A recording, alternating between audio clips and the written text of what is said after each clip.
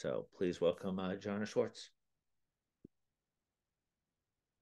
Well, thank you so much for having me and inviting me to talk about my book, Shielded: How the Police Became Untouchable.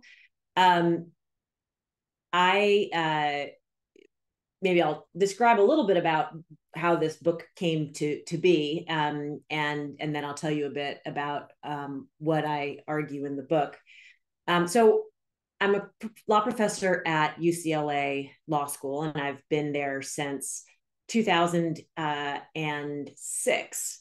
But before I joined UCLA, I was a civil rights lawyer in New York City. And I worked on a lot of civil rights litigation, constitutional litigation against the New York Police Department, the New York City Department of Corrections, as well as other government agencies in New York and police departments outside of New York.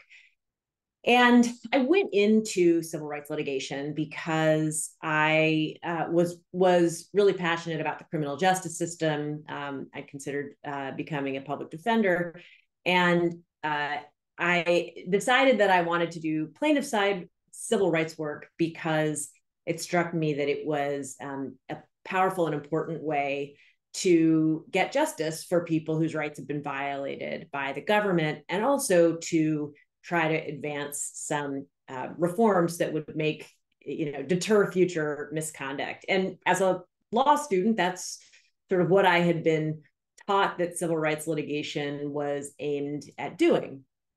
And when I became a civil rights lawyer, I quickly began to question the way in which civil rights litigation worked and the extent to which these promises of compensation and deterrence actually were being operationalized on the ground.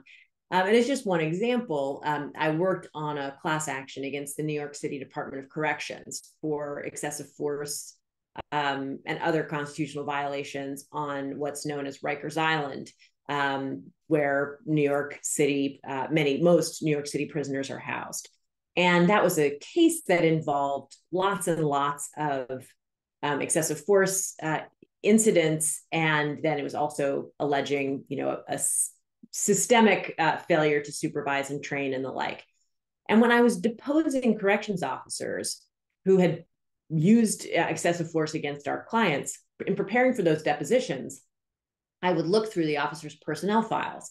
And I was surprised again and again to find that there was no record or information about prior lawsuits in their personnel files.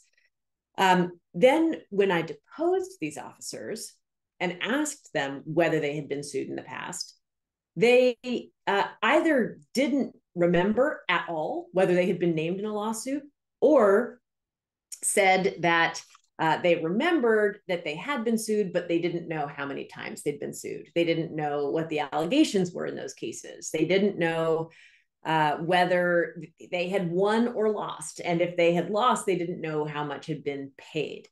And as someone who was bringing these cases and working on these cases with the goal of preventing future misconduct in part, it was a pretty shocking thing for me to discover that the officers who I was deposing didn't know anything about the cases that were brought against them. And when we deposed supervisors, even up to the assistant wardens and the warden himself, they didn't know anything about the litigation history of their officers either. So that really stuck with me, and other things that I observed during my time as a civil rights lawyer stuck with me. And when I came to UCLA and became a law professor, I really decided that I wanted to examine that question first, to wonder whether those officers were just lying to me, or whether they truly didn't know anything about these cases, and whether this was unique to New York, or whether this was something that was going on around the country.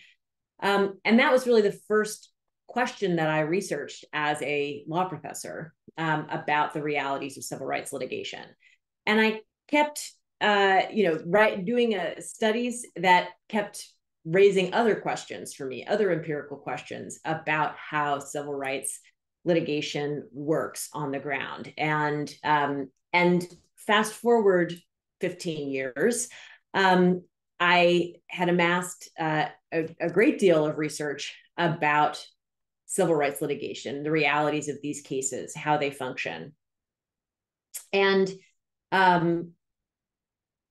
then in May of 2020, George Floyd, of course, was murdered. And there became a lot of conversation questioning about how people can get justice in these cases when their constitutional rights have been violated. And I decided to write this book to take some of the insights that I had learned over the course of my decade and a half doing this research and the other years that I had as a litigator in these cases, and try to explain how civil rights litigation functions to people who don't choose to read law review articles on the weekends, but instead, want to get an understanding in a relatively straightforward way about how civil rights litigation works. And that's the goal of my book.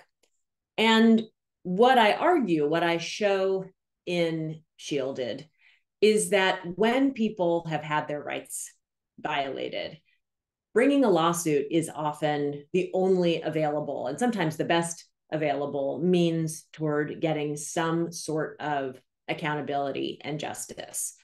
There are other avenues. An officer, for example, can be criminally prosecuted for a constitutional violation, but that very rarely happens. The best evidence is that about 2% of officers who kill people are criminally prosecuted, and only about a third of those officers are convicted. And when you're thinking about non-fatal force or other kinds of constitutional violations, criminal prosecutions are vanishingly rare. Another possible avenue for some sort of consequences for officers is through internal police department investigations, discipline, and termination. And for a whole variety of reasons, namely for protections that police unions have put into effect that limit those kinds of investigations and allow for a lot of process to review those investigations if there has been a finding of wrongdoing. For all of those reasons, internal police department discipline rarely happens, is rarely effective. And so for many people whose rights have been violated, what they are left with as an option is to file a lawsuit seeking money damages or other kinds of forward-looking relief. And in many ways, filing a lawsuit is a better tool than a criminal prosecution or internal affairs investigation and discipline to achieve some form of justice. For one thing, a person can file a lawsuit on their own. They don't have to wait for an investigator or a criminal prosecutor to decide to act. Once a person files a lawsuit, they can uncover a great deal of information about what happened in the case. That is information that a prosecutor or internal affairs investigator would be under no obligation to make public. And if the person is successful, they can recover money or some sort of forward-looking reform. And those are kinds of remedies that are not available any other way. So for all of these reasons, filing a lawsuit is often the best or only means of getting some sort of justice in these cases. But as I explain in the book, the path to getting justice through a civil rights lawsuit is extraordinarily difficult. And that is because the United States Supreme Court and state and local governments across the country have created so many barriers to relief in these cases that the police are all but untouchable in these kinds of suits. Now, you may hear this and think, well, you may think of cases that you know of that have settled or have resulted in a plaintiff's verdict. You may think of George Floyd's family's case, which settled for 27 or $28 million relatively quickly after his murder. But a key thing to understand is that the shields that protect law enforcement and other government officials in these cases have the most power in cases that you've never heard of, regarding people who you've never heard of. When there is a lot of public attention on a case, these shields seem to lose their power. And that is why in this book, I really focus on the stories of people who you haven't ever heard of before. I thought I would read to you just briefly about one of those stories. That is the first story that I tell, part of the introduction, to give you a sense of what I mean. On the afternoon of February 8th, 2018, more than 24 law enforcement officers crowded into a conference room in the Henry County Sheriff's Office on the outskirts of Atlanta. They were preparing to execute a no-knock warrant at 305 English Road, the home of a drug dealer who'd been under investigation for almost 2 years and had gathered for a briefing about the operation. The special agent leading the briefing told the team that 305 English Road was a small house with off-white siding and several broken-down cars out front, showed them an aerial photograph of the house, and gave them turn-by-turn directions to get there. All of the members of the task force had the opportunity to review a copy of the warrant, which described the target house and its surroundings, but only one, Captain David Cody, who was leading the operation, took the time to read it. And even Captain Cody didn't read it all the way through. The officers piled into their SUVs to head to 305 English Road, but ignored the directions they received during the briefing. Instead, an officer plugged the address into the GPS on his cell phone, and the convoy got lost. When the officers finally arrived at their destination, the house described in the warrant was right in front of them, run down, off-white, with cars strewn across the yard. But the entry team walked swiftly past 305 English Road and toward 303 English Road, 40 yards away. The house at 303 English Road looked nothing like the house described in the briefing and in the warrant. It was tidy and yellow, with a carefully maintained grass yard. The mailbox at the end of the driveway made abundantly clear it was not the house the task force was looking for. Yet less than a minute after getting out of their cars, officers deployed flash grenades outside 303 English Road and used battering rams to smash open all 3 doors of the home. Inside, they found Henri Norris, a 78-year-old Black man wearing a baseball cap, jeans, and a windbreaker. For more than 50 years, until February 8th, 2018, Norris had lived peacefully at 303 English Road. He and his wife had raised their 3 children there. He'd spent decades traveling back and forth from that home to his job at a nearby rock quarry. Now, Norris was retired and lived alone. Although he was still married to his wife, they got along better living separately and saw each other on Sundays at church. His children had grown up, moved away, and had children of their own. Norris was no drug dealer. He had never been in any trouble with the law. He'd never even received a traffic ticket. Henri Norris was watching the evening news in an armchair in his bedroom when he heard a thunderous sound, as if a bomb had gone off in his house. He got up to see what the commotion was and saw a crowd of men in military gear in his hallway. Norris was more than twice as old as the target of the search warrant, but the officers pointed assault rifles at him anyway and yelled at him to raise his hands and get on the ground. When Norris told the officers that his knees were in bad shape, an officer grabbed Norris, pushed him down, and twisted his arm behind his back. Norris's chest began to hurt, and he had trouble breathing.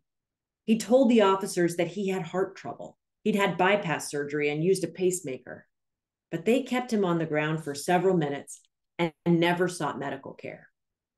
Norris was eventually picked up and led outside in handcuffs. When the officers realized they had blasted their way into the wrong house, they turned their cameras off, one by one. So Henri Norris and his children and his grandchildren after this horrific event wanted some form of justice. Henri Norris filed a civilian complaint against Captain Cody and the other officers. Nothing ever came of it. There was never any possibility that these officers were going to be criminally prosecuted.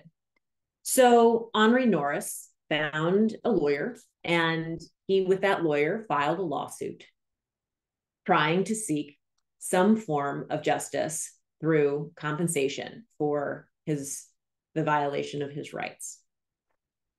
And it was a legal defense called qualified immunity that many people have heard of over the past couple of years. It was qualified immunity that shut the courthouse door on Henri Norris. Qualified immunity is a defense that the Supreme Court created in 1967, and it's a defense that the Supreme Court says today means that even if a person has had their constitutional rights violated by law enforcement or another government official, that government official is protected, shielded from any damages liability in that case, so long as they didn't violate clearly established law. And what the Supreme Court has said is that the law is only clearly established when there's a prior court opinion holding unconstitutional, nearly identical facts. To give you a sense of just how qualified immunity operates and how qualified immunity operated in Henri Norris's case, I want to tell you a little bit, read again from the book briefly, about the decision granting qualified immunity to the officers in Henri Norris's case. So the judges who heard Norris's case agreed that the officers searched his home without a warrant, and that searching a house without a warrant is presumptively unreasonable.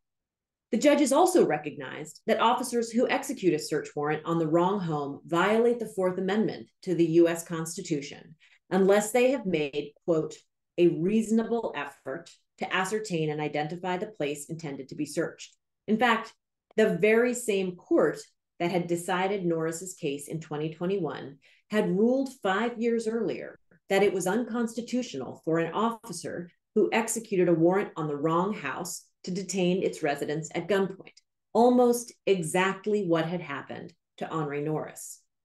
But that prior court decision was not enough to defeat qualified immunity in Norris's case because it was unpublished, meaning it was available online, but not in the books of decisions that are issued each year, and so was not technically binding on the court.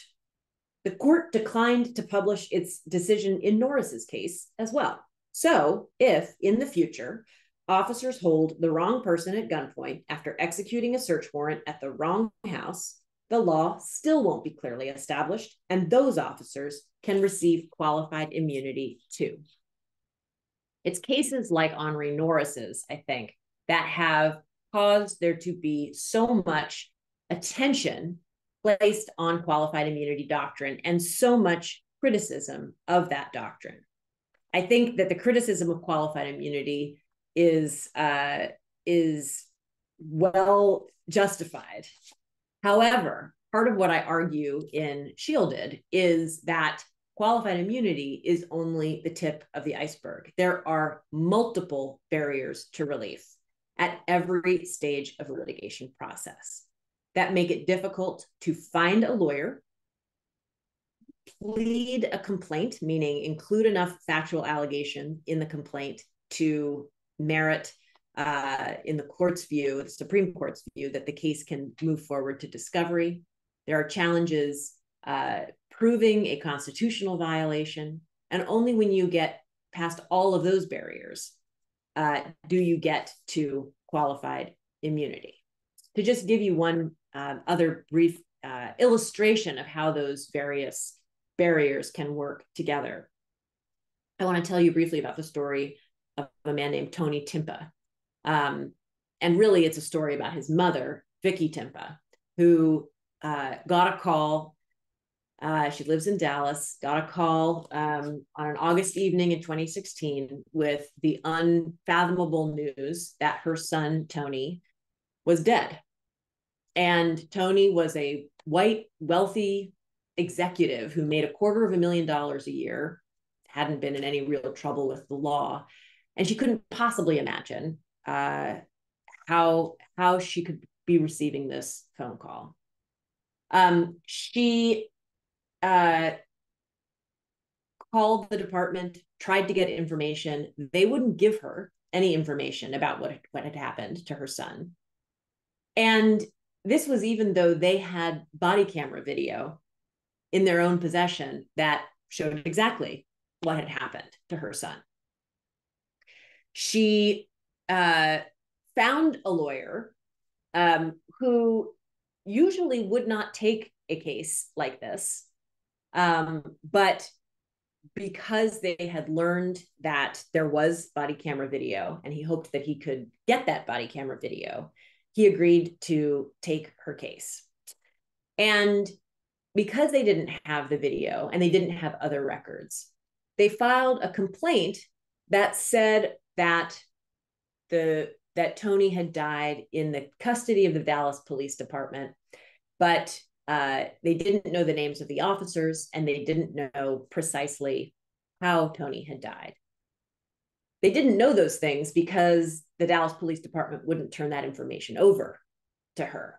And yet, when she filed this bare bones complaint, the Dallas Police Department moved to dismiss it, saying that she had not pled what Supreme Court calls a plausible entitlement to relief in this case, because she hadn't included enough facts to plausibly show that she would recover in the case, even though all she needed was information that the Dallas Police Department already had in their possession in order to make that finding.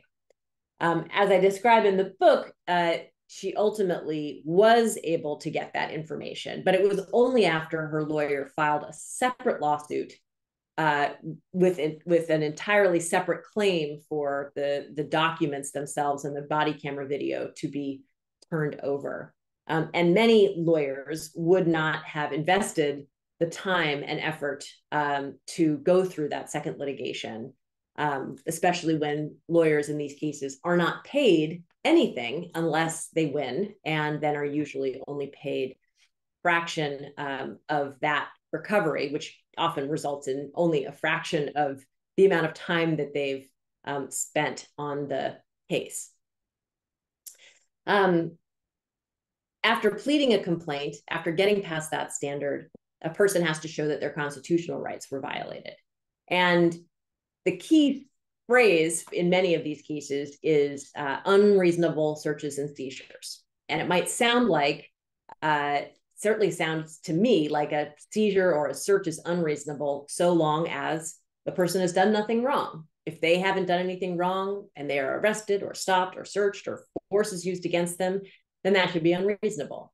But the way the Supreme Court has interpreted that part of the Fourth Amendment is not from the perspective of the person who possesses that right, but from the perspective of the police officer who's infringing it. And what the Supreme Court has said is that a use of force isn't excessive so long as it is objectively reasonable under the totality of the circumstances that the officer is facing at the time. And what that means in practical terms is that a person who is absolutely innocent of any wrongdoing can be arrested, can be searched, can be have force used against them, can even be killed, and still not have had their constitutional rights violated if the officer believed at the time that what they had done was reasonable. And it's only after you get past all of those other challenges and barriers to relief do you get to qualified immunity. Even when a person gets past all of those challenging standards, they then have to convince a jury that they should be compensated and compensated for the totality of their losses. But as I show in the book, many cases end up resulting in a defense verdict, the cases that make it to trial. And this, I think, as I describe in the book, is in part because of the ways in which juries are selected. which I argue ends up weeding out many people who would be sympathetic to plaintiffs in these cases. But even if you get past all of those things and you ultimately do get some sort of settlement or judgment in a case, I have found that the ways in which the goals of deterrence in these cases are often undermined. Individual officers very, very rarely pay anything toward the settlements and judgments in these cases. Police departments very rarely suffer any financial consequences of these cases. And as proof of the initial impetus for some of this research that I mentioned at the beginning, police departments across the country often fail to gather and analyze information from these cases in a way that they could use that information to reduce the likelihood of future misconduct. Now, all of these barriers to relief have in one way or another been justified by a pretty frightening story about what would happen if justice were too easy to obtain in these cases. And it's a story that's been told ever since the Supreme Court first recognized the ability to bring these kinds of cases in 1961. And the horror story goes something like this. If lawsuits were too easy to bring, then courthouses would overflow with frivolous lawsuits. Officers would be bankrupted for good faith mistakes that they make on the job. No one faced with those threats would ever agree to become a police officer, and chaos would reign because there would be no dedicated police force. And it's truly the Supreme Court's decisions and statements by local legislators really echo those concerns. And we can see it often now today in debates about qualified immunity, where these kinds of horror stories are often invoked by defenders of qualified immunity to argue why we need the doctrine.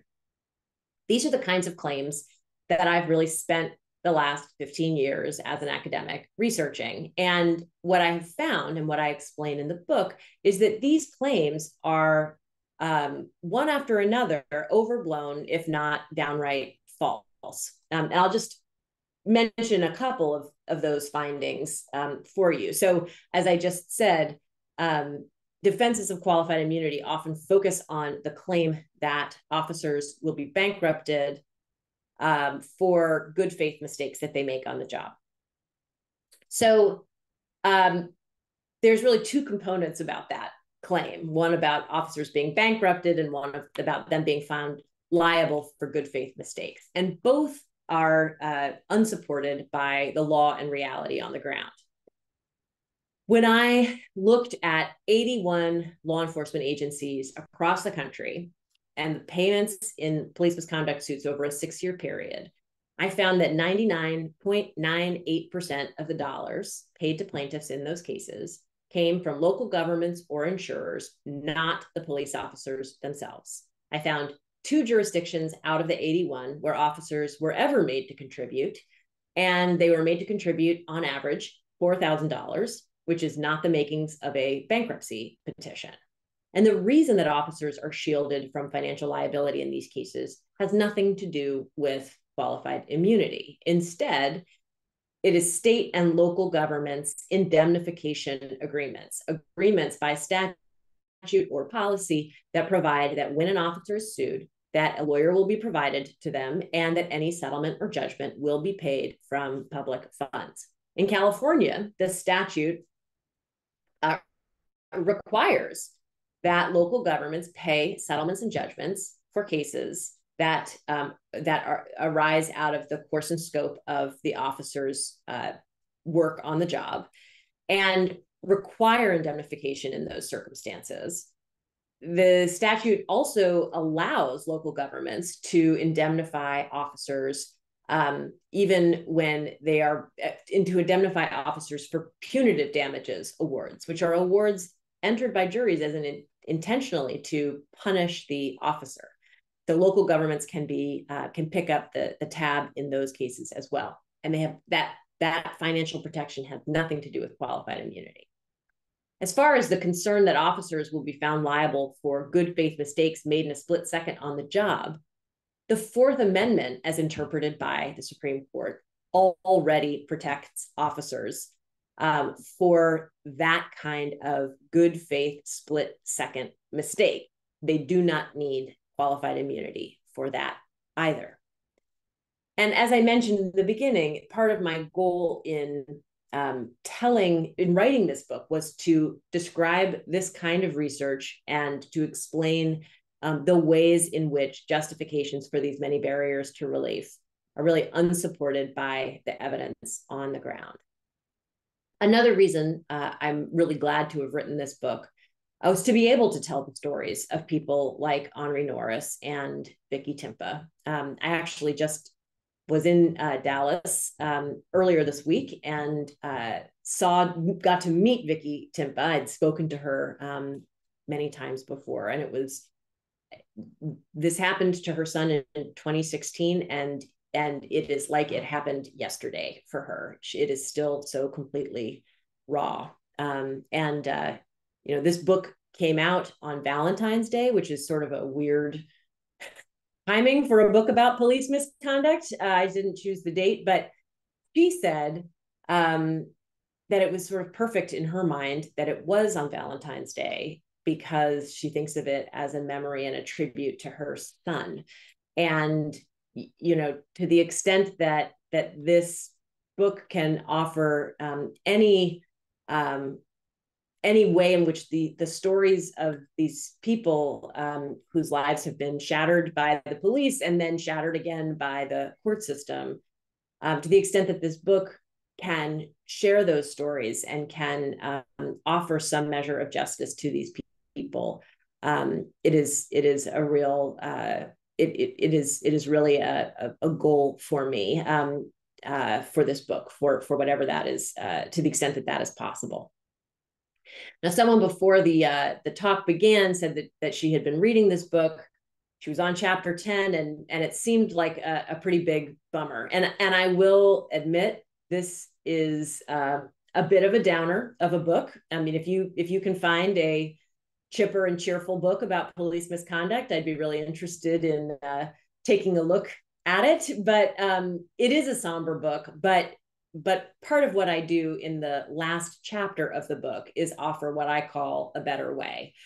And to be clear, I don't pretend to say that in the final chapter of the book, I offer a solution, a flip to switch that all of a sudden will enter us into a golden age of accountability, or an age in which policing is no longer a scourge in our society. But I do offer some practical suggestions that don't rely on the Supreme Court and don't rely on Congress, because I've lost a lot of faith in both institutions to fix these problems. But actually, I think that there is a tremendous amount that can be done at the state and even more so at the local level to improve policing and reduce the kinds of harms that I talk about in the book.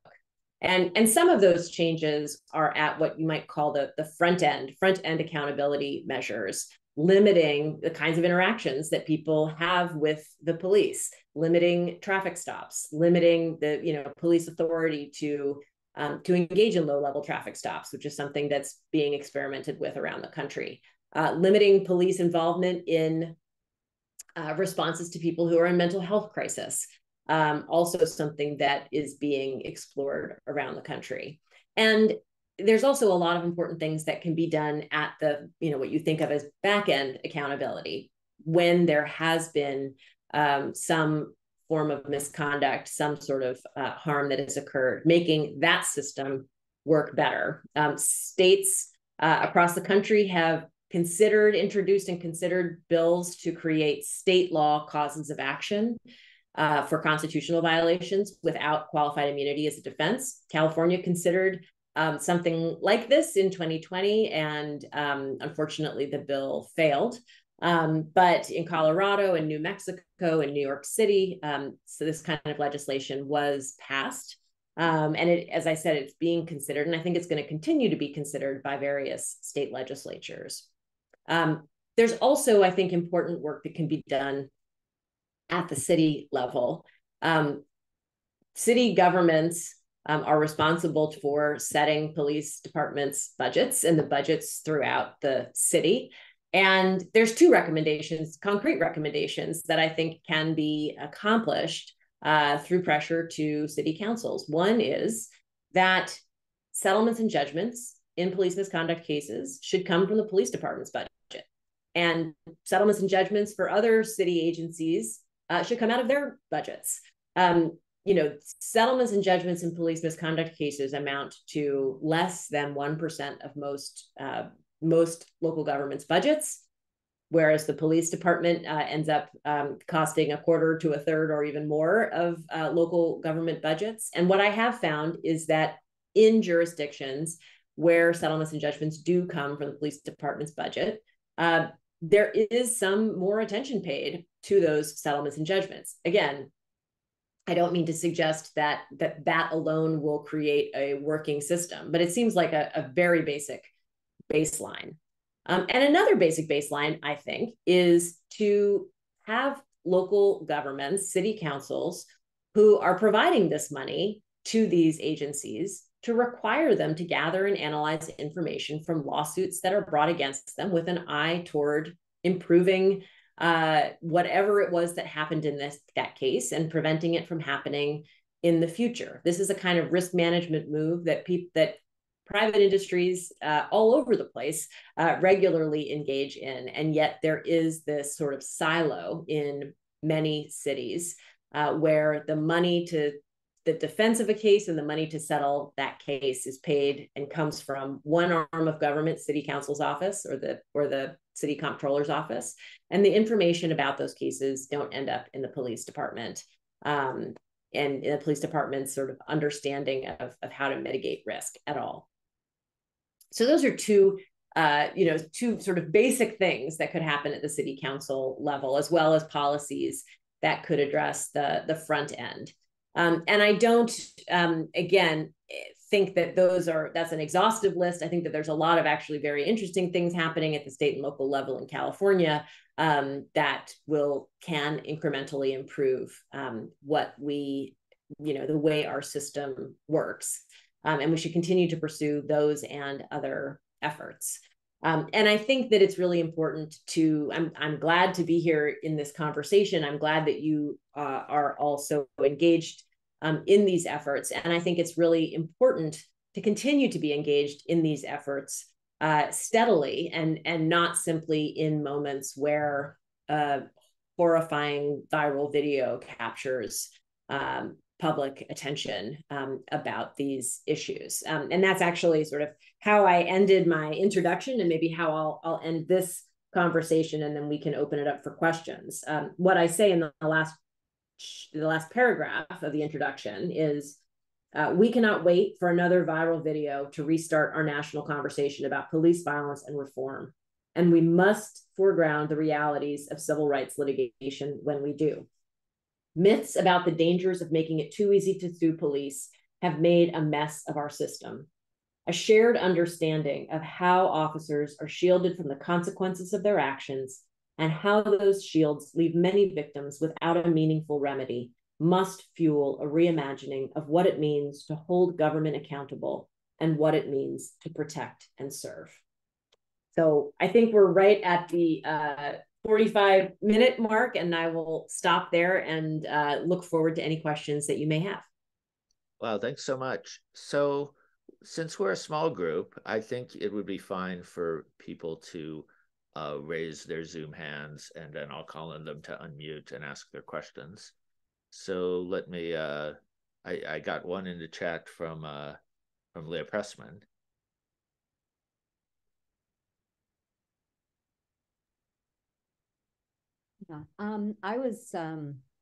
Yeah, I wanted to ask you about having police collect and analyze their own data. Just sort of thinking about The Wire and David Simon and having my own experience of having them misunderstand every aspect of data or just misrepresent it altogether. Shouldn't there be an independent agency with some expertise? Yes, I think that that's absolutely right. And sort of in speaking quickly, I didn't parse that out exactly. I think that having an independent inspector general or auditor is the way to go in those cases. And I talk in chapter 12 of the book about the experience that New York City has had with these kinds of efforts. The New York City Comptroller's Office, which is where the money comes from to satisfy settlements and judgments. They're the pocketbook. They've been asking the NYPD to gather and analyze information from these lawsuits for decades, and the NYPD has said no, thank you. And what ended up happening was that the city council created an officer of inspector general who and then the Office of Inspector General said, NYPD, you should do a better job of collecting, gathering, and analyzing this information. And they said, maybe, but we're still not interested. And then the city council gave the Office of the Inspector General the authority to look at that information themselves. And it's been over the years, through a fair bit of cajoling, the Office of Inspector General has gotten the NYPD to do a better job of gathering and analyzing this information. And at least, sort of toward the 2018, 2019 lawsuits were going down, and both the Office of Inspector General and the NYPD believed that things had improved because of these efforts, in part, to gather and analyze this information. The NYPD is doing has done a fair bit of that work themselves, but it was really through the pressure of this oversight entity. So yes, I agree absolutely with your skepticism about the idea that a police department would do this on their own without any other assistance or requirements. But I think that what's happened in New York is an interesting model, and there are other places like Portland that have used an outside independent auditor who's also done that kind of work. Thanks. Danny Young, you had your hand up. Do you still want to ask a question, or did she cover it? Well, I just wasn't sure if it was a good question or not, but I'll throw it out there. No bad questions.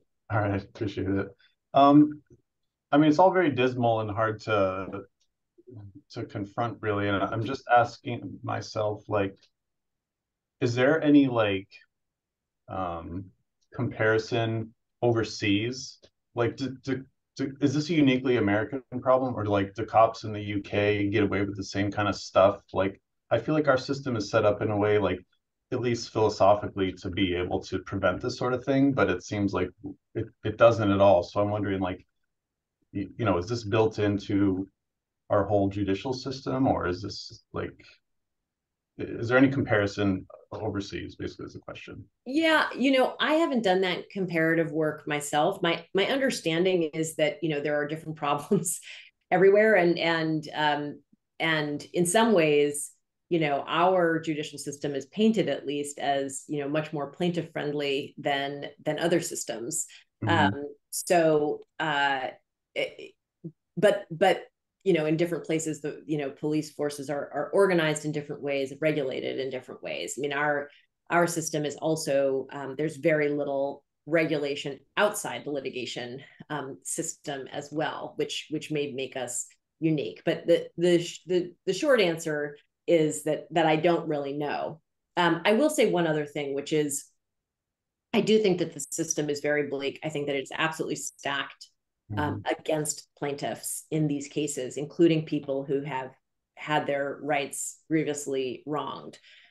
I also think that that there are victories that happen. There are changes that happen.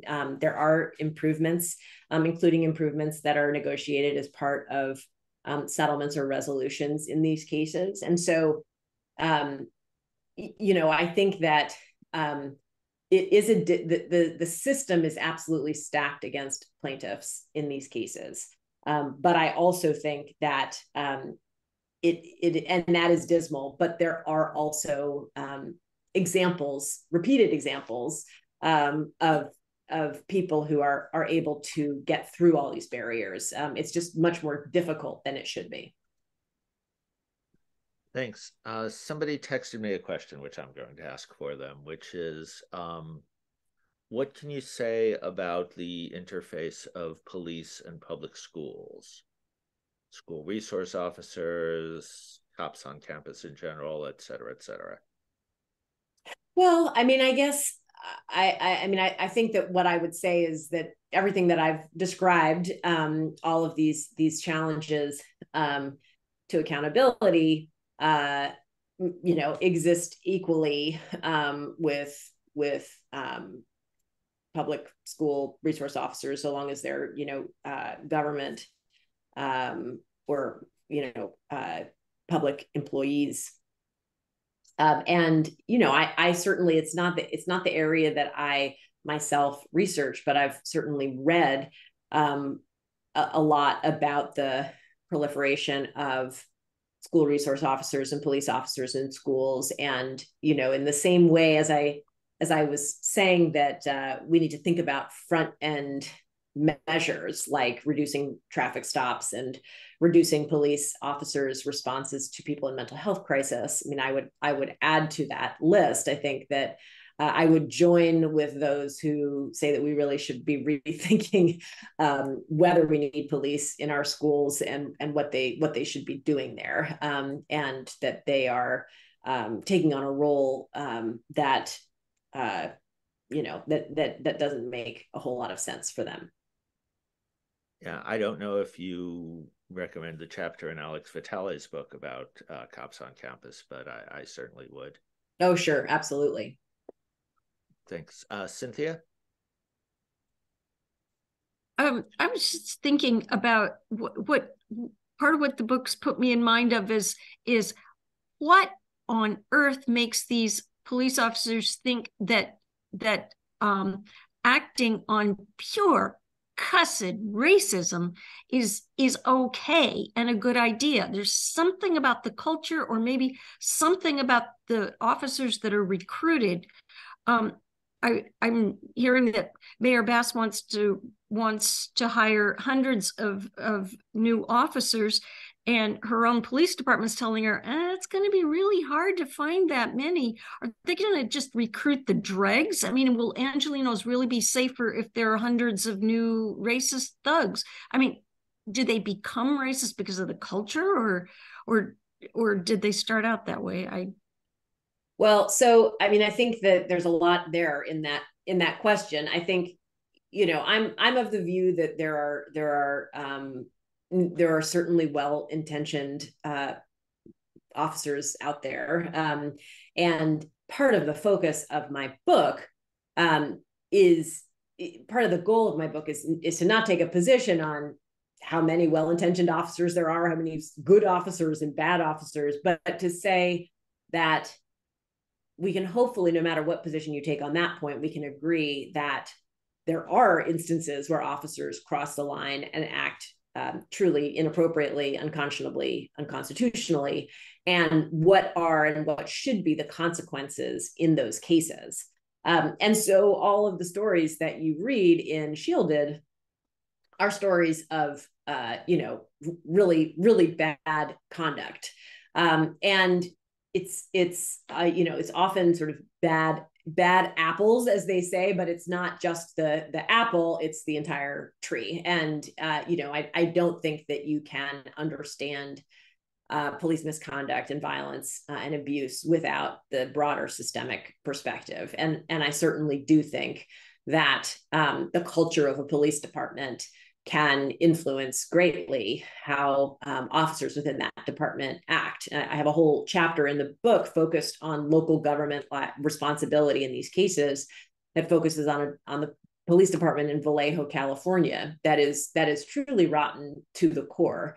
And I don't know how you could become a police officer in Vallejo and not get sucked in, to this truly pervasive feel of misconduct, and feel that there are no consequences for that misconduct. I personally, I think I agree. I'm guessing I agree, given the way that you phrased the question. I don't think that more cops means more safety. Certainly not necessarily. And in part, that is because one wants to have very high standards for people who you give badges and guns to. And also because, as I suggested earlier in my comments, I don't think that we need police officers to do a lot of the work that police officers currently do. So in my ideal world, instead of simply hiring many, many more police officers, we would think about what the work is that police officers do, how much time they spend responding to people in mental health crisis, responding, going and stopping people for nonviolent, non-risky traffic violations, and the like, and hire people in proportion to different local agencies and nonprofits that are best suited to work in all of those different areas. And I think that if we did, we would not need to hire, we would not have trouble hiring enough officers. Thanks. So I think we'll take Rebecca, Donna, and Alex and then call it a night, if that's okay. So Rebecca, please go ahead. Well, first of all, thank you for your wonderful presentation. Too bad it's necessary. My understanding is that there's at least one law, and I believe more than one law in California, that makes it very difficult for regular people like us to get data. And I don't know if it's like that in other states or if we're some sort of an exception. I would like to see legislators here try to do something about that. But at any rate, do you have any comments about that? Well, I do think that that is a focus of efforts around the country to create more transparency, and there have been some advancements in that regard in California, but limited. I mean, as my comments about Dallas and the Dallas Police Department reflect, in Dallas, they're in Texas. There are great limits on what kind of information can be turned over. And I do think that this is a really important aspect as well, and should be a focus for state legislation. Great. Donna?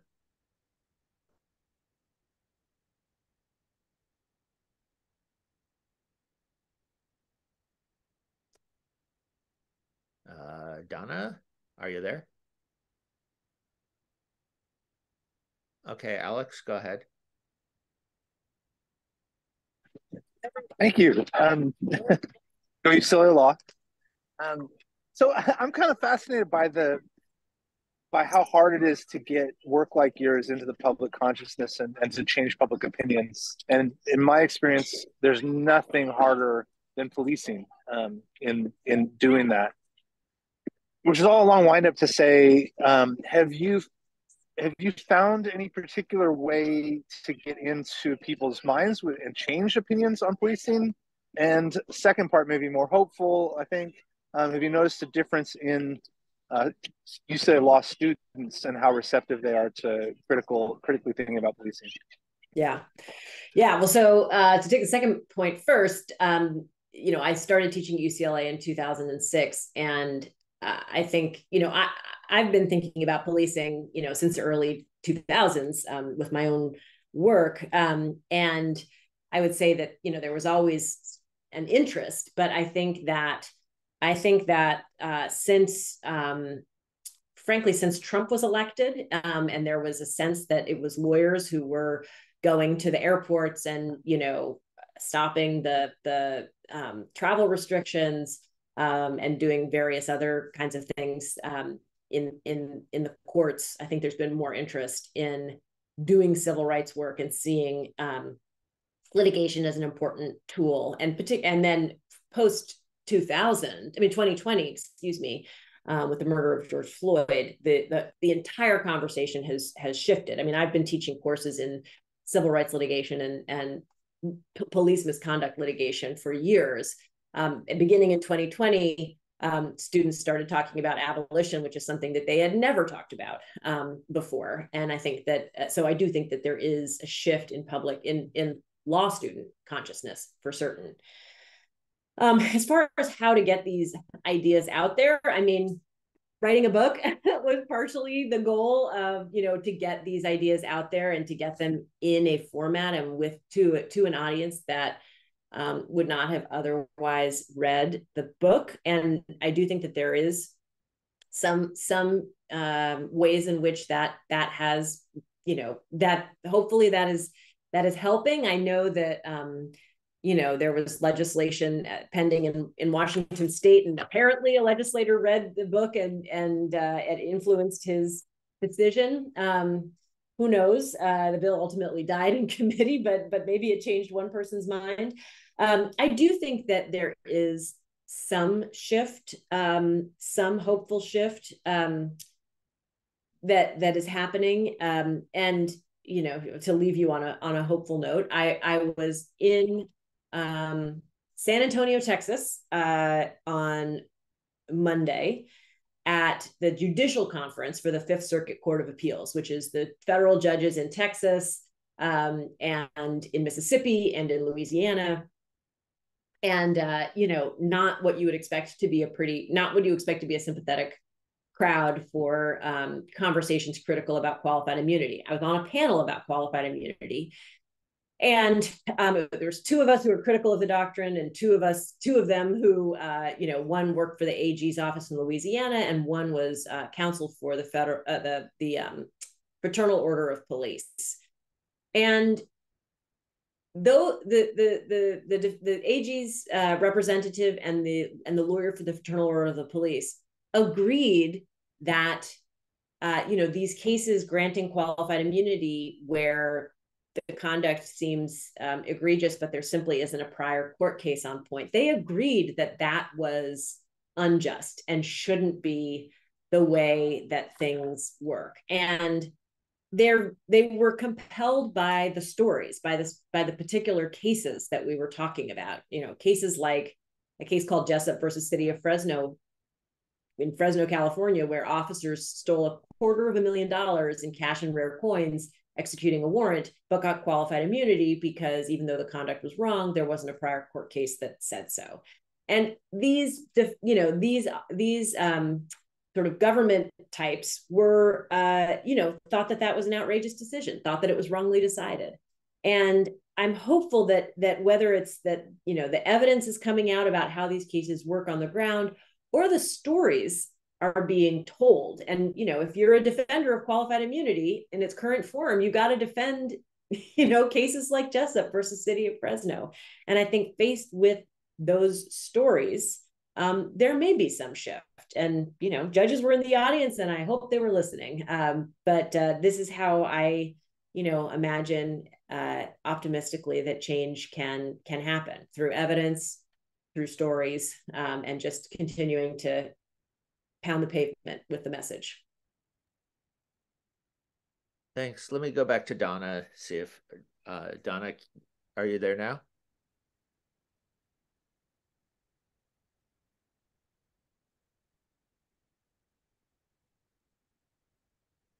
Hey, Donna.